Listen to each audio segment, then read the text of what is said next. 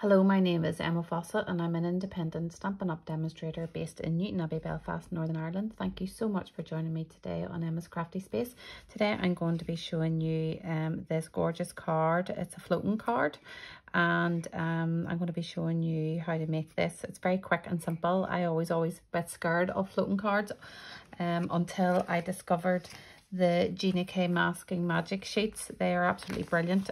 The only place I can manage to find them on is Amazon, and you get 12 in a pack, and that is pretty much the size they seem to be coming in.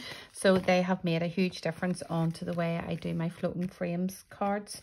And obviously I'm going to be using the gorgeous Hydrangea Haven stamp sets and dies. I have heat embossed this onto basic white cardstock with white embossing powder, and then done a colour wash with them in Rococo Rose and Highland Heather and Old Olive. And the reason I did it on the basic white, not watercolour paper, is because I wanted it to kind of give that natural curl, and for the paper to be a wee bit kind of distorted with the water, and it just means then it gives the card a bit more texture. So I will show you quickly how I did that.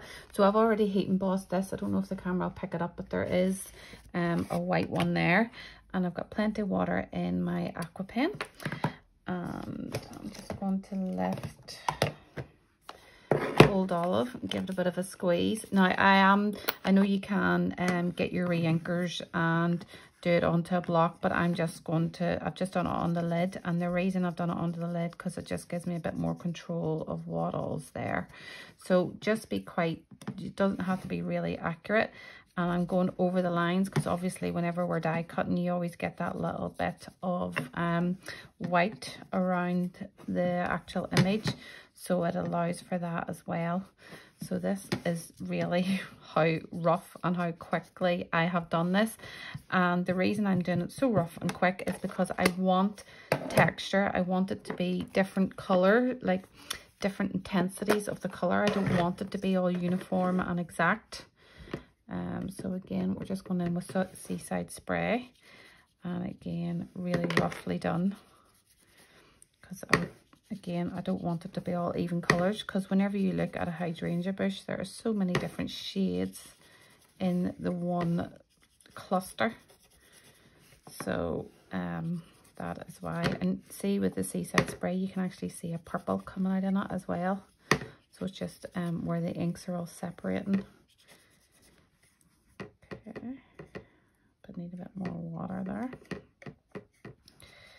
Don't know about you, but my Seaside Spray ink is mega juicy, so there's always that little bit of ink around the side, so you can see there where all the purples are all coming out there.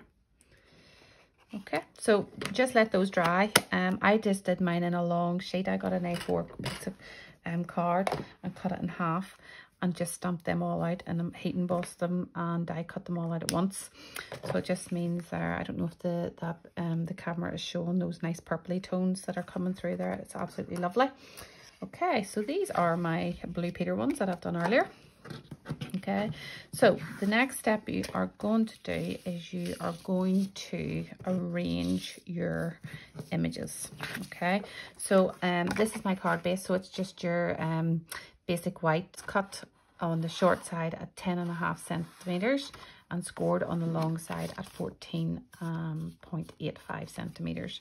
So then I have just done a matting layer, and it's 0.5 centimeter smaller, so it's 10 centimeters by 14.45 centimeters. So you can see it's just giving me that nice little border around the outside. So what you're going to do is you are going to layer these in. Now you can see the way these have gone kind of crispy now because they've all dried out. I want that. I want it to be kind of rough and just kind of not so perfect and flat. I want the texture in there, so I'm just going to layer these anyway. Okay, there's no right or wrong. You just kind of make your own up. I'm just going to pick the same format, and I've got two big pom-poms down here with one up in the left hand corner. So that's going there like that. I just cut a load of these out and I'm just popping these in the background.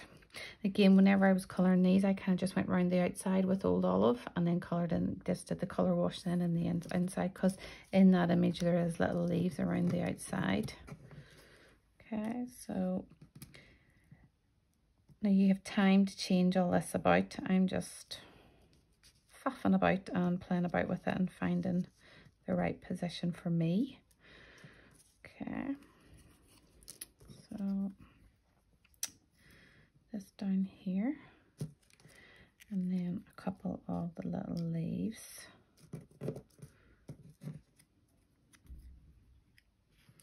Just nest them in there. You can play about with this even when the masking tape or the masking sheet goes down. You know, it's not set in stone.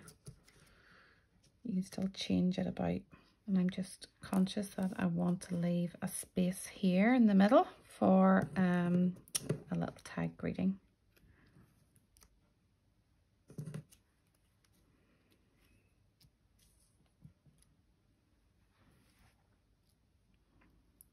Okay, so when you're happy with the positioning of everything, you are then going to peel off your masking sheet. There is other mediums that you can use, but this one already has, so your stick is on this side. It would be similar to the stick of a post-it, but then you've got this good sturdy kind of paper as well, and you can still see your images on the other side of it. Not as clear. There is the press and seal, but I tried it and it just was very, very flimsy. So I'm just making sure that this is actually stuck to the card base and underneath. Okay, and then I'm peeling that off. And now I have to trim around the outside here to get all this excess off. So you are actually in essence losing a bit of your images, because you can see how much now I'm going to have to cut. So I'm just bringing this to here.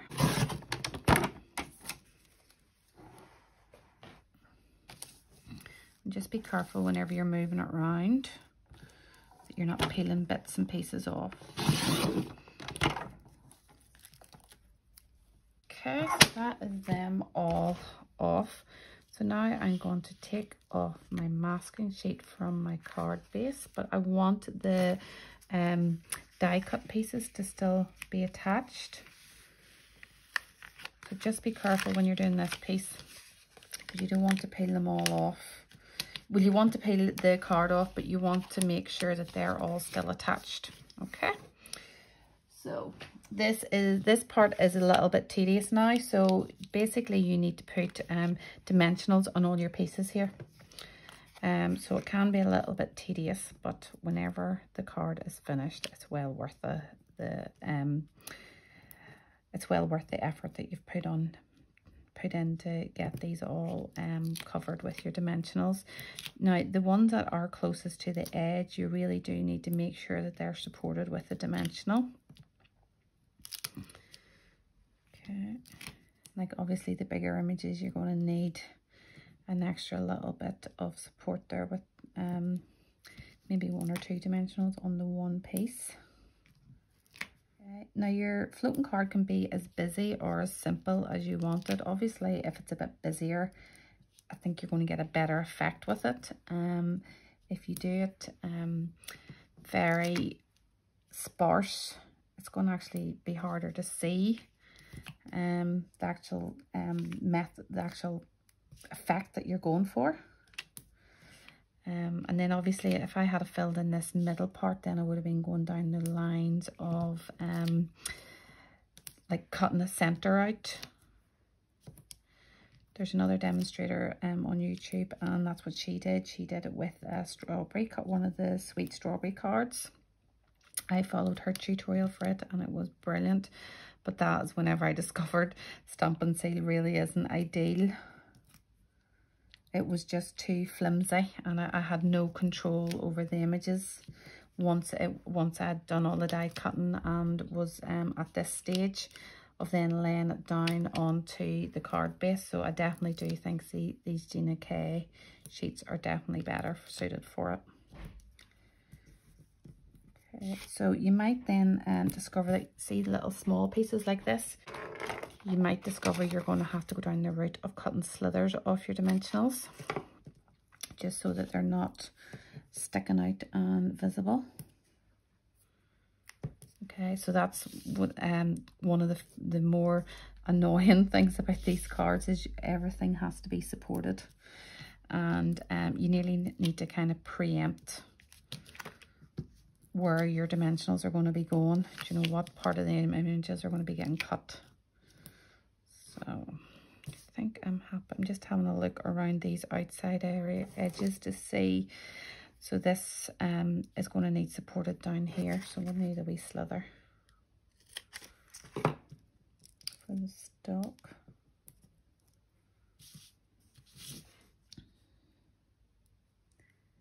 The only thing with foam is it's quite pliable and you can kind of bend it to what shape you need it.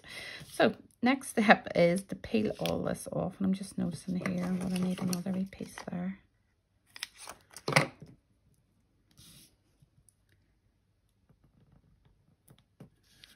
Okay, so peel all these backs off now. Okay, now is the time if you feel that you maybe need to add a couple of extra dimensionals for support. This is when you do it. Okay, so also if you feel that you maybe need to adjust the layout with the Gina K mask and you can still see your shapes in the background, you obviously can't adjust all the ones that you've already trimmed off the edge. Now you have two ways of attaching this. You can either go down like that, or I am going to try and line them up like this. Okay, so you're just going to lay them down. Oh, just make sure they stay where they need to be.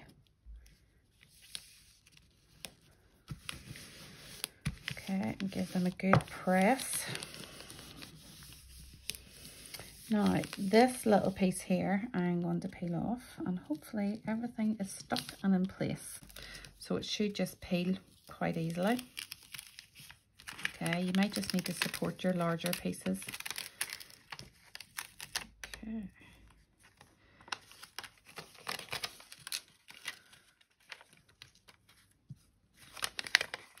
Okay, and that still has quite a lot of tackiness still on it. So I am going to put that back down on it, and if I'm ever making a smaller project again, then I can recycle that. Okay, so don't be wasteful with it. You know, you can, and because you're only getting 12 sheets and you maybe are going to have to order it from somewhere like Amazon, and it's like I ordered that weeks ago and it has really only just arrived, I think, on Friday, so here in Northern Ireland. So if it is something that you're maybe going to order, don't be wasteful with it, because you know you can make more use of it, and it means then it's going to go a wee bit further for you. So next step is to attach this to your card base, and now is the time to actually have a look around your edging to make sure you're happy with the position, in case any of your edges need trimmed off as well. Okay, so nearly stuck it on down upside down there. Too busy talking. Okay, so you can see this needs a bit of support, so you can either use a glue dot for that, or you can use a bit of your Tombow glue. It is entirely up to you which you prefer. I think I'm just going to use a glue dot because it's quick and easy. Okay, and just have a wee kind of flick over, because sometimes these pieces here that are over the top of the leaves, they can be a bit loose. So just have a wee kind of play about and a wee feel about to make sure you're happy with everything's position. So next thing is I'm just going to make sure I'm happy with the position of that. Now you can see there's a bit of a rough edge there on my white cardstock, so I'm just going to smooth it off with my bone folder. It's obviously just been from my trimmer. These are the little rough in places. Obviously you don't have to use that matting layer. You could just stick it straight down onto your card. It's up to you. Okay, so now I am going to decide. Now this is actually Purple Posy. It's not Highland Heather, but I might actually go with the Purple Posy for my punching. So this is our double oval punch, which is still available in the spring summer catalogue. And I'm going to punch this wee one here out in white. Okay, so sentiments I'm going to stamp in Early Espresso. We are capable of amazing things. I think it's a nice sentiment to give to someone just to try to build them up a bit. Okay, so I'm just going to stamp this in Early Espresso because it's a bit softer than black.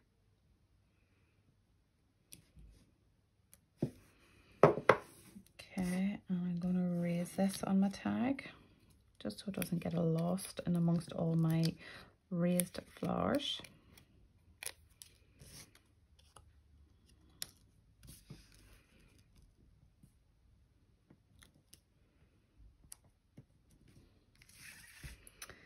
And we'll glue it flat to the card base here. Okay, the purple Posy is just a nice tone of the wash, the colour wash of Highland Heather. Okay, just close this up. Just tie a little bow, not too big.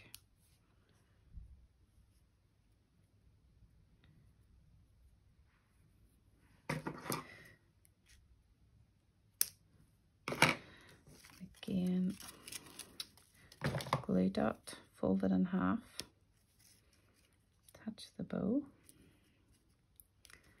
and then position the bow.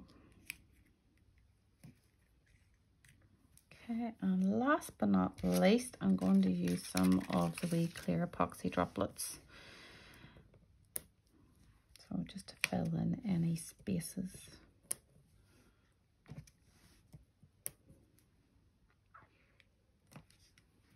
And that is that. So this one is Seaside Spray and Highland Heather, and this one is Highland Heather and Rococo Rose.